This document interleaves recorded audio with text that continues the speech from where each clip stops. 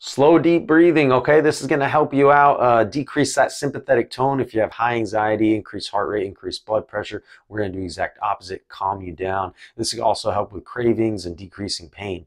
All right, so one hand on chest, one hand on belly. What you're really going to focus on is getting all the air from that belly, and you're going to inhale for 2 seconds, pause for 2 seconds, exhale for 4 seconds, okay? And then you're going to pause again for 2 seconds, followed by maybe, even if you're really courageous, get a little more of an exhale. So I'm going to go.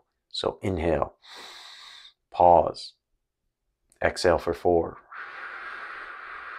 pause, get a little deeper, exhale again, pause, come back to it, exhale. So what you're looking for here is about 6 breaths per minute, so 10 seconds of that. And if you can, work up to 15 minutes twice a day, even if you can. But even if you do just a few minutes, that's going to be way better than most. So let me know how it goes. That's slow, deep breathing. Holler at your boy.